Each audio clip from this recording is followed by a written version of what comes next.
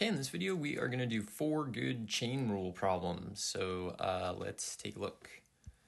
We got if h of x is f squared of x minus g squared of x, f prime of x is negative g of x, and g prime of x is f of x, then h prime of x equals. So you can see there's a lot of like function switching going on here. What I'm going to do is I'm going to rewrite h of x but kind of color code it so that'll look like this. So I've made f purple and g kind of blue, I guess. Let's actually find the derivative. This is just going to be a normal chain rule problem at this point. So we're going to get h prime is going to be 2, and then f of x, and then times f prime of x, which I'm going to color code to be a different color. So I'm going to use green here, and then minus 2g of x times g prime, which I'm going to color code as like I don't know, I'm going to call it pink. I don't really think it is, but pink it is.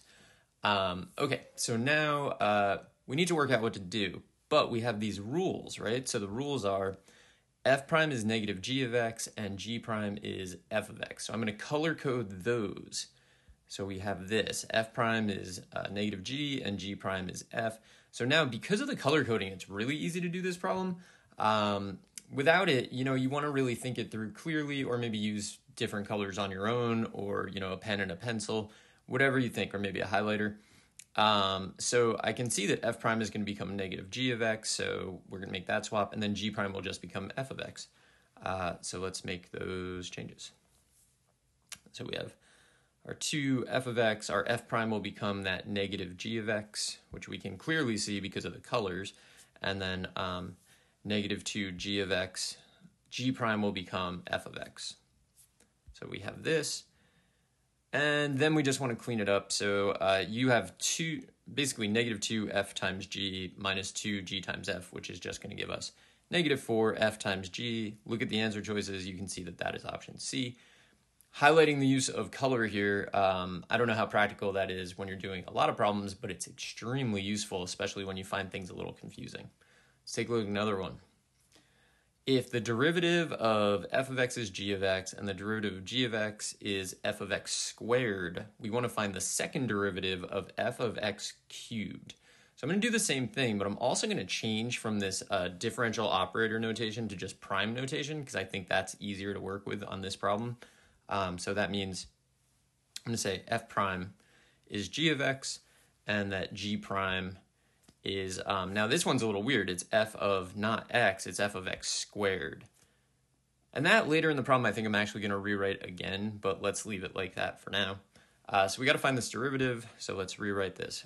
We're being told basically that y is f of x cubed, and we want to find the second derivative, so y double prime, or using differential operator notation, which I hate saying is just the second derivative. So y prime, or dy dx, is going to be f prime of x cubed times the derivative of x cubed, so times 3x squared. Okay, I'm going to rewrite this now using one of our rules, right? So one of our rules is that f prime is g of x, so really at this point I have that dy dx is 3x squared g of x cubed. So now we'll find the derivative of this, because we're ultimately looking for the second derivative. So this is just a product rule with a little chain rule thrown in, so it's going to be first. Derivative of the second is going to be g prime of x cubed times 3x squared, plus second, which is g of x cubed, derivative of the first, which is 6x. Okay, so we have this. Now, at this point, because this is multiple choice, if you look at all the answers, we're done. Because of that 6x right there, the only answer it could possibly be is D, but I'm going to carry on with the problem anyway. We do need to, looking at the answers, there's no primes in it anywhere, so we need to change this g prime into f somehow. When you look up here, this is g prime of x is f of x squared. Sometimes people find that confusing, so I find it useful to just rewrite it using u instead of x. So what that would mean is that g prime of u is f of u squared, and in this case, in our particular problem, u is just going to be x cubed, so we're going to do x cubed squared. So overall, that's going to give me 9x to the 4th, and then it's going to become f of u squared, so f of x to the 6th. And then the 6x, which was the key to just picking the answer, and then g of x cubed. I mean, honestly, if you look at all the answer choices, it really seems like D should be the answer, because looking at the original problem, the answer should be a little complicated, and the other ones are just too simple. Okay, let's take a look at another problem. This will be a slightly different flavor of problem. It's not going to be just notational. We can actually do it, but it's still weird. They're playing with like the concept of variables here. So if y is x squared plus 2, u is 2x minus 1, then we want to find dy du, but y is not a function of u, y is a function of x, and u is a function of x. So what I'm going to do is I'm going to color code everything to give us this, y is x squared plus 2, u is 2x minus 1. Then I'm going to write down the chain rule. So if I'm looking for dy du, that's going to be dy dx. So I'm just starting with that because that's what is the first thing. That's the independent variable, right? No, sorry, the dependent variable is y. So I'm starting with dependent variable, which is a function of x, so dy dx. What do I have to multiply by to get dy du? It would have to be dx du, so times dx du. Now, I'm going to need to work out dx du. So to do that, I'm just going to rewrite this as x is equal to u plus 1 over 2. It is also true that dx du is dx du is the reciprocal of du dx. So du dx you can see is just 2. So dx du is going to be 1/2. But it's a little easier for some people at this stage to just rewrite it. Up to you which one you want to do. But dy du is going to be dy dx, which is just 2x, times dx du, which we can see from x equals u plus 1 over 2 is 1/2, but also dx du is the reciprocal of du dx, and du dx is definitely 2. So either way, you're going to get 1/2 there. So you have 2x times 1/2, which has like a shockingly simple answer of just x. So that's our answer. Alternatively, you could have just rewritten y, right? Y is x squared plus 2. We found that x is u plus 1 over 2. Just rewrite it. Then you can just use the chain rule on this thing. And then at the end, you do still need to substitute, though, because we have to get our answer to be in terms of x, right? Because we want dy du. Dy du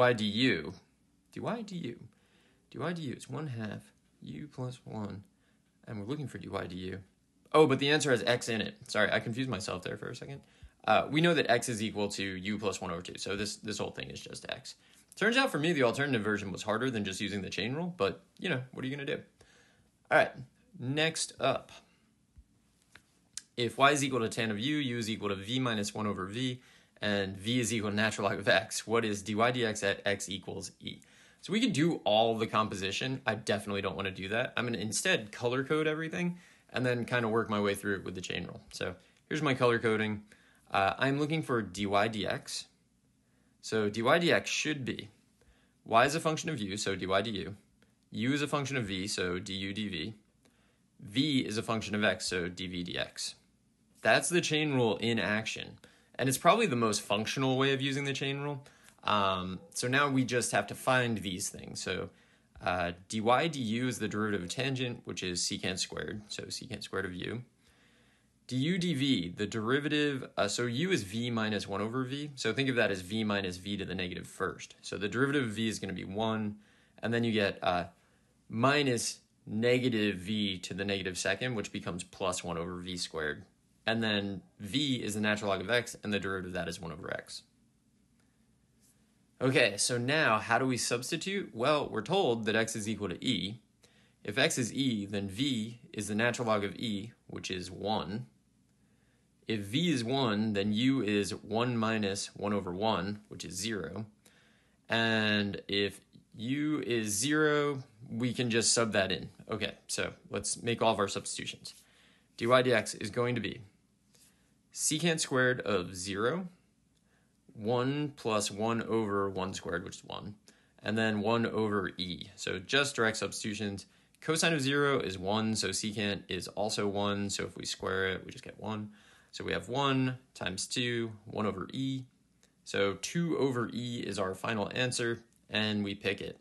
All right, so that's 4 good, kind of non-standard chain rule problems that you really want to master before you go into like an AP exam type situation.